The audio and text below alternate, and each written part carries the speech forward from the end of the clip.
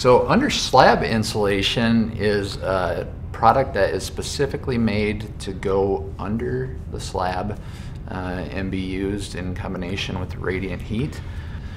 So it's designed to go over top of the grade, and the radiant barrier is actually encapsulated within 2 layers of bubbles.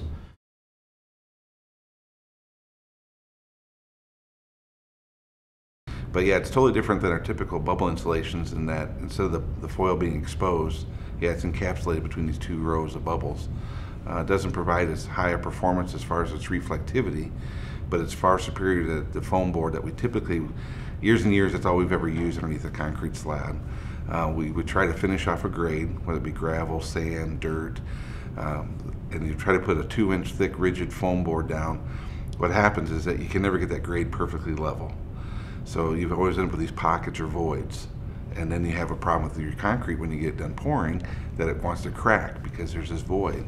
So what's nice with this product, again, it's only 1/4 of an inch thick, well, it conforms to that grade. So you don't have to worry about getting it perfectly level.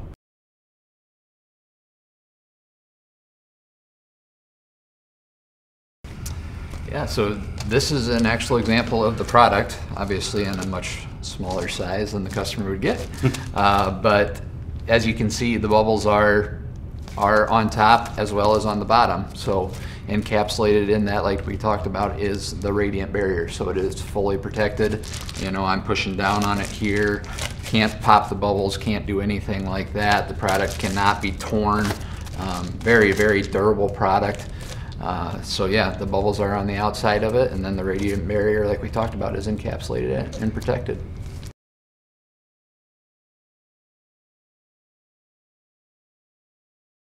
So 57% of the heat's contained, but the best part about the product is that not only does it work keeping that heat from pushing through it, but it's also a radon protection and a vapor barrier. So you don't need to put any plastic down, which helps, you know, eliminate some cost on the job site.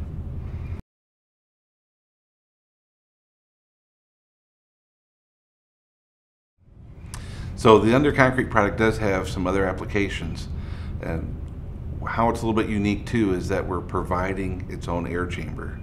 So you can use it between 2 surfaces. You won't get as high a performance as you do with the other bubble insulations, but you can put it underneath your carpet pad. So let's say on an existing home, you've already got your concrete poured, that floor is just always so cold. You're down in the basement, man, I just hate the fact that that floor is always so cold. Well, you could pull up your carpet and you can apply this right on top of the slab, then put your carpet pad back over the top of it, and then put your carpet. So basically what that's going to do is the same thing. So you've got, you know, your room's heated to 70 degrees. It's not going to allow all that heat to push through, and it'll keep your floor that much warmer.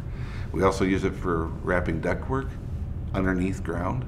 So again, if we've got a warm chamber, let's say it's a furnace, it's some sort of HVAC system, but that pipe or that tube is buried in the ground, we can wrap the product, you know, that pipe, with the under concrete, bury it again in that soil, and that way it keeps that heat from losing, you know, and we're not warming up the ground, we're actually keeping that heat in the tube.